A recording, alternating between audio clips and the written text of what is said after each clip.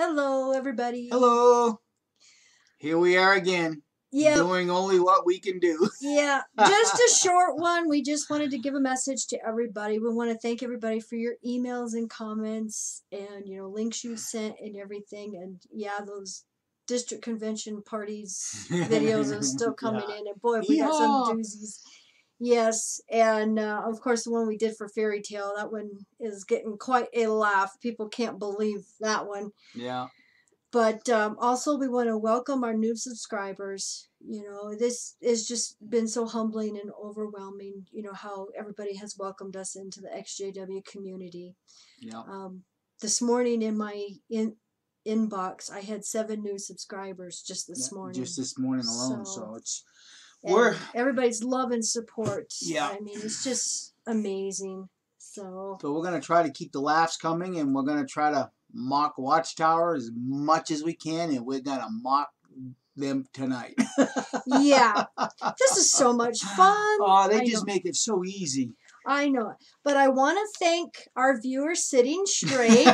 Yeah. Thank you so much, sweetie. We got the M&Ms today. She sent us a 2-pound bag of the customized M&Ms, and this is what it says on them.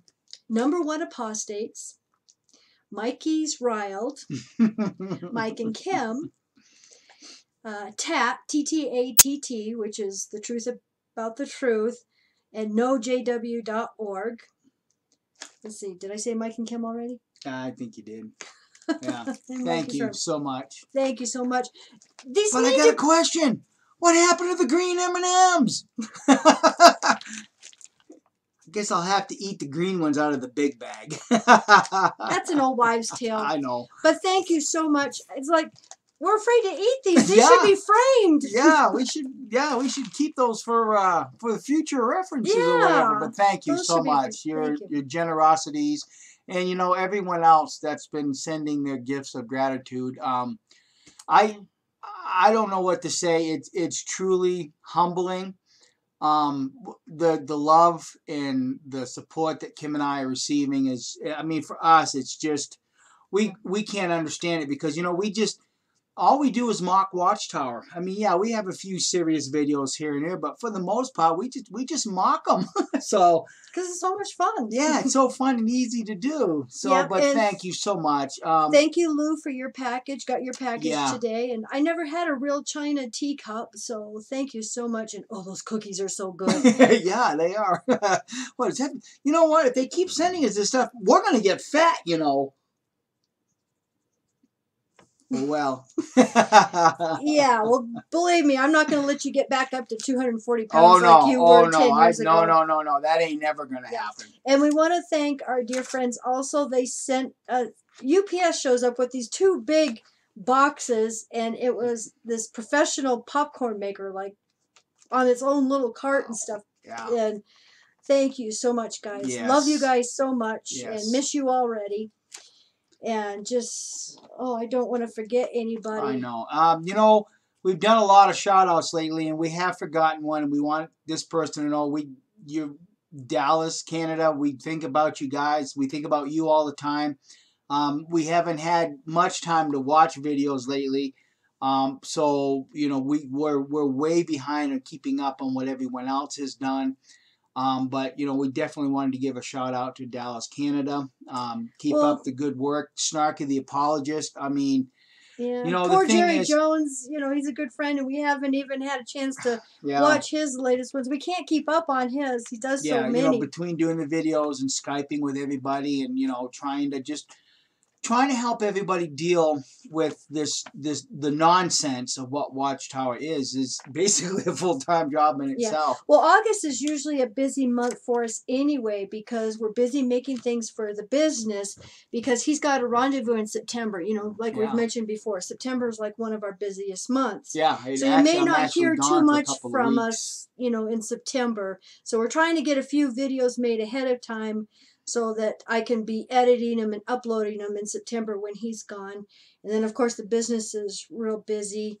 But hopefully come this winter, we'll be able to get caught up in everything and get to watching everybody else's videos, with our popcorn and M&Ms now. Yeah, and there again, it's also our personal study and our personal research into different things, because it isn't just only about the Watchtower. It's Kim and I are huge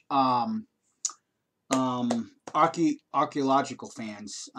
We watch a lot of documentaries. We can't get enough of archaeological documentaries. I mean, we even watched one last week where they found some bones deep in a cave, and they did a DNA testing on them, and they were the Neanderthal. Yeah, I'm kind of confused because I've always called them Neanderthals, and now in the archaeological community, they're calling them Neanderthals. Anyhow, the Neanderthal. But the thing that really struck me about these bones is there's evidence on these bones that these people were cannibalized.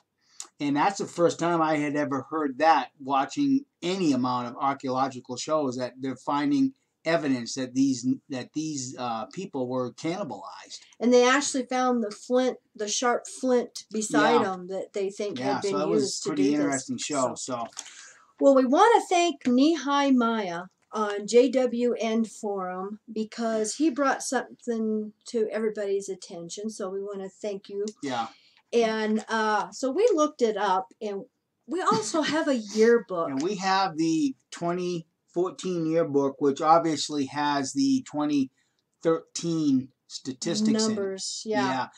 And, it's quite interesting. There are 1, 2, 3, 4, 5, 6 pages of statistics. Now, before we get into this, what we're going to get into, I want those who are not Jehovah's Witnesses and those who are Jehovah's Witnesses to understand something. This organization that calls itself the Watchtower Bible Tract Society, sorry about that, this organization is absolutely 100% statistically driven. Oh, numbers for everything. Everything. When you get your circuit overseer's visit a couple times a year, that first night he's there, what does he do? Come on, Jehovah's Witnesses, crunching numbers. That's right. He crunches the numbers so that Thursday night meeting, or whatever night that you have your service meeting, he gets up at the end and he gives a 30-minute talk, maybe 45-minute, but part of that talk lets the congregation know how they're doing, because he sat down and he's crunched all the numbers. He knows the average publisher's peak. He knows what the average hours of the congregation is, because when those hours are brought out to you, they do not include the hours that your regular pioneers are putting in for that particular congregation. So everything that this organization does is driven by numbers. When your circuit overseer gets done visiting, that report with all those numbers and all those figures goes right to Watchtower. Now, we also know that the witnesses who have been attending their regional conventions, for the past couple of months are being told, how great their numbers are and fastest growing, and Jehovah's blessing them. And okay, so we just want to share some numbers with everybody, and we're going to start with the 2014 yearbook, okay? Now, it's interesting because they have the peak publishers for 2013, which is 7,965,954. Now, this is the number they usually quote and use all the time, the peak publishers. Well, in fact, isn't that what they did in this magazine here? Not that one. And here, the average publishers, which means the average through the whole year, is only 7,698,377, which is a difference of 267,577. That's a big difference between average and peak. Yes. So you got 267,000 that are not regular Kingdom publishers. Yeah, but they always use the peak number when they're bragging, as they did in the May 15th, 2014 Watchtower. Now, this was what was interesting, because here on page 28, paragraph 7, towards the bottom, it says worldwide there are now well over 7,900,000 witnesses, with millions more associating with them. So obviously they're using the peak number. Okay, yeah. So this is in May. What's interesting in this past Sunday's study, this is the June 15th, 2014 Watchtower on page 13. Now this is what caught our eye. And also we want to thank Nehemiah from JWN, because he's the one that posted this, because he caught it. Here on page 13, paragraph 5. Over 7.5 million witnesses of Jehovah really have found him, and they truly love him. So now it's only 7.5 million? So that means within a 1-year period, Watchtower's lost 500,000 members. Almost 500,000 members. Interesting. Yeah. Real interesting. See, isn't it interesting that Watchtower brags that they have well over 7.9 million. But that's the peak publishers. What that really means is that in a 12-month year, in one particular month during that 12-year period, they had the 7.9 million Jehovah's Witnesses turn in time. Maybe it was one day. It could have been, it could have been one day. Who knows with Watchtower. Yeah, you never know. Yeah, so you have to really be cautious when you're looking at these numbers from the Watchtower Bible Tract Society, because they are so number driven that you don't really understand what they're getting at unless you know specifically what they're referring to. So like in the one Watchtower, when they say there's well over 7.9 million, you don't realize that that's the peak of publishers. Again, that means 1 month out of a 12-year period. Month. You said 12-year. Okay. Yeah. That means 1 month out of a 12-month period. That was the maximum number of publishers that turned in time. Now, also keep in mind that when Kim and I were Jehovah's Witnesses, this had actually changed. In order to be counted as a regular publisher, you had to turn in at least 1 hour a month in field service, and that made you a regular publisher. Yeah. Now they count everybody. Well, but not only that, but what I was going to get at is that if you're an elderly person, now you can turn in a minimum of 15 minutes and still be counted as a regular publisher. Yes. So that's how Watchtower has to change to keep the number of hours in field service inflated, because the numbers of those turning in time are really, really dropping down because the friends are just not doing it.